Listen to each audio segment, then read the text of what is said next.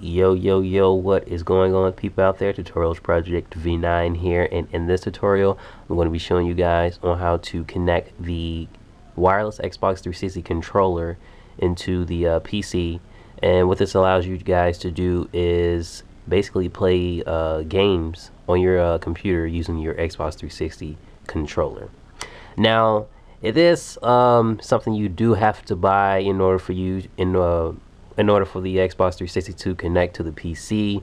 And if you really think about it, you're really saving money if you already have a controller in which you have a that came with the Xbox. If you already have a Xbox 360 controller, then all you need to do is go to Amazon or any other online marketing site and buy the Microsoft wireless adapter, and game receiver adapter, and what this allows you to do is basically wireless connect to the PC with your Xbox 360 controller. Now, what I mean when I say saving money is because if you already have an Xbox 360, you just be better off getting the wireless game receiver adapter. It's only $20. Used to be $17, but they rose it up $3. So what? But it's $20 on Amazon. That's where I got mine from. But excuse me. But if you go on Amazon and you purchase a game controller, it looks just like the Xbox 360, and stuff that it has a cord coming out the back of it, and you connect the USB port into the USB port or your computer. But you see that PC controller is like $40. So you see what I mean when I say that you basically saving money if you already have a controller that came with the Xbox 360.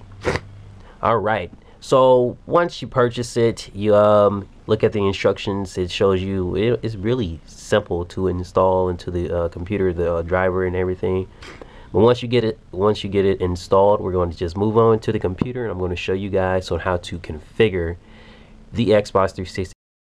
All right, so here we are at my computer. Now, what you guys want to do, start off by just connecting the USB port into the tower or the USB port of your computer.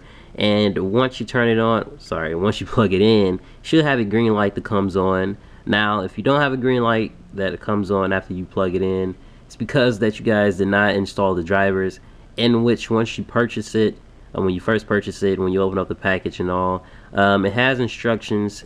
CD comes with it, has instructions. Very simple. Just go ahead and install the drivers, restart your computer, and you'll be ready to go. But you want to go ahead and just plug it into the USB port, and you want to hit this button right here, and this will basically give off signal to where it basically wants to search for the Xbox 360 controller. So we're just going to click on it, or hold it down, and we're going to go into our controller.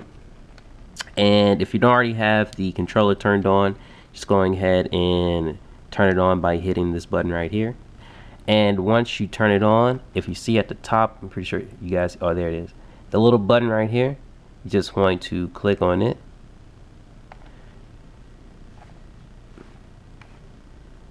And hold this down again. And as you can see, you guys are now connected to the game receiver device. Now on your computer, for me, I already have everything configured, so I'm not going to need to install software. But once you connect the controller to the wireless game receiver adapter, it's going to pop up on the computer for you guys about right here. It's going to be installing software.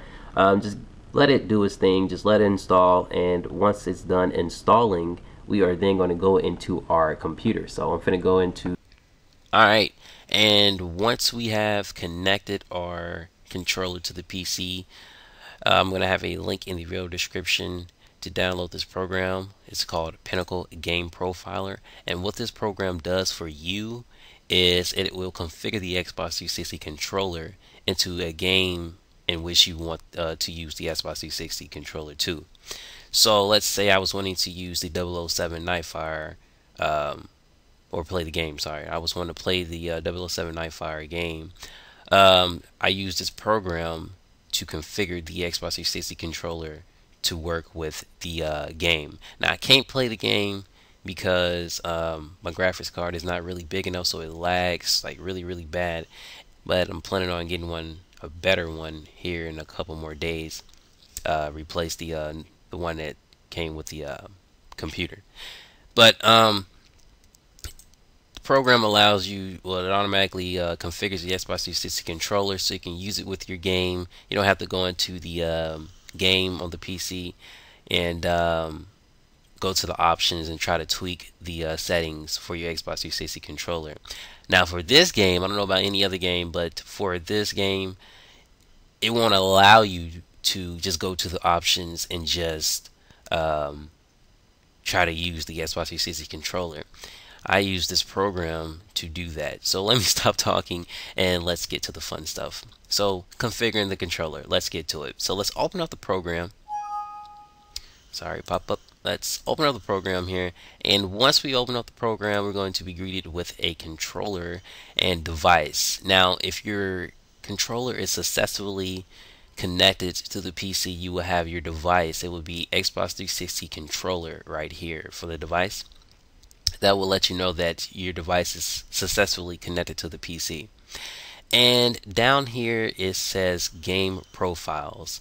Now I downloaded the 007 Nightfire profile or configuration settings for 007 Nightfire, the game. And that will allow me to use my Xbox 360 controller for the 007 Nightfire game. So if you're wanting to download a configuration for your game, what you will do is down here it says click here to download profiles instantly and start playing right now. You want to click on it and it will open up the Pinnacle Gamer Profile download menu. Just let it load here, doesn't take long. And it says find a game. So basically what you do is you just find a game in which you want to configure your Xbox to work for. So for me, I had downloaded the 007 Nightfire for PC. You just hit download, it automatically downloads and install it into the game profile section down here. And all you have to do now is just hit play before you actually load up the game. Now I will show you guys on like the controller actually does work, but I can't because the computer is going to be doing all the lagging and stuff, especially because I'm recording while doing this, so it's not really going to work out. But I am telling you guys step by step on how to do it. So that's all you have to do basically, is just follow what I just told you. Make sure before you start the game that you actually hit play. Now my device is not currently plugged in. As you can see, it says no configurations found for this device. It's because I unplugged it. There's no need for it for real. But make sure you click on the game profile in which you just downloaded and you hit play. Then that's when you actually start playing the PC game on your PC. But that is pretty much it. If you have any questions, please contact me. I'll especially really get back to you. Trust me, I'm always on YouTube.